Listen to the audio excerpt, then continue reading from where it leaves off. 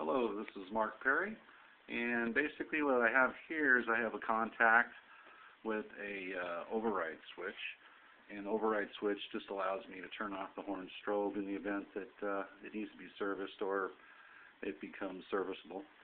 So the whole point of this is when you're on the rooftop and somebody's walking around out here, the whole point is that the lights click in as they did, and it's basically from up here. I have this fixture in test mode. As you can see, the lights are on now, and basically it's to cover all these air conditioners that this customer has on this rooftop. So you can see it's a pretty good sized roof. There's about 8 units up here. The lighting is a little bit better than what you see here, but the whole point is to basically protect his property. So a lot of times I have it in test mode now. What I'll do is I'll just walk around, and as long as I move, these lights stay on. Normally I have a horn strobe attached to them, but during this process I usually don't, just so that there's not too many eyes staring at me up here. And again, it's a pretty good sized rooftop, so it's a lot of area to cover. So typically I'll walk around this rooftop, and as I do, it sets off these motion sensors. Basically have them positioned a certain way to cover as much movement on the roof as possible.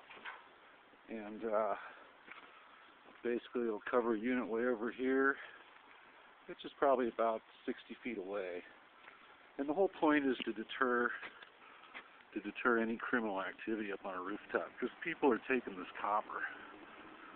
So sometimes it's kind of difficult to fine-tune the, here's this AC back here, is to fine-tune the positioning of these sensors, but you don't want them to go off accidentally all the time.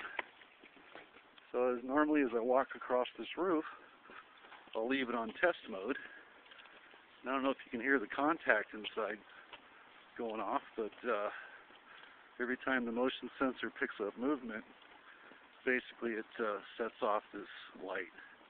And at the same time it has a horn strobe, which I do have isolated right now so it's not attracting unnecessary attention. So normally I'll just stand in one spot, start to move around, trying to cover as much of the rooftop as possible. And as you can see, and possibly hear, it works pretty well. There is a unit way over here, and sometimes it's best to add more sensors, because you don't want to necessarily just add a sensor and max it out, because they could pick up a little too much work. Too much movement, I should say. But as you can see, I've covered quite a bit of this area on the roof. And again, the whole point is just to help protect the investor's property on the roof, because people are scrapping a lot of the material up here for the copper. And it's unfortunate, but it is a reality. And so what I'll do now is I'll go over towards the control room, another AC right here, go over to the control room, and what we'll do is we'll activate the strobe horn. So I'll put that on here, and now instead of just lighting, as we come out here, you'll get the annoying horn strobe. And again, the whole point is to distract people from sitting up here, because as they do this, they're obviously not enjoying the sound. And again, I have it in test mode, so normally I'll set it for about a minute, just in the event there's a false alarm or birds are flying on the roof or something. But then again, there it is. And on the back side, I've got a strobe right back there. So it's a neat product. The tough part about these, though, is sometimes there are false alarms. So that is one of the reasons why I do put in an override switch, which is right in here, and basically just turn it off. This room in here, which is a control room, it would have its own alarm system as well, so that would help eliminate the problem of somebody simply coming in there and shutting it off. But that's basically the concept. Very affordable, not completely foolproof, but definitely a deterrent.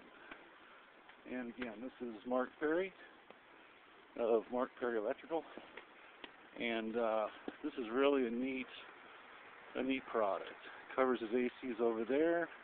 As long as I move, it normally stays on during test mode. There's an AC over there, and there's a couple up here. So that's primarily it. Give me a call if you like one of these systems, and I'd be more than happy to give you a price. Thank you. This is Mark Perry, Mark Perry Electrical.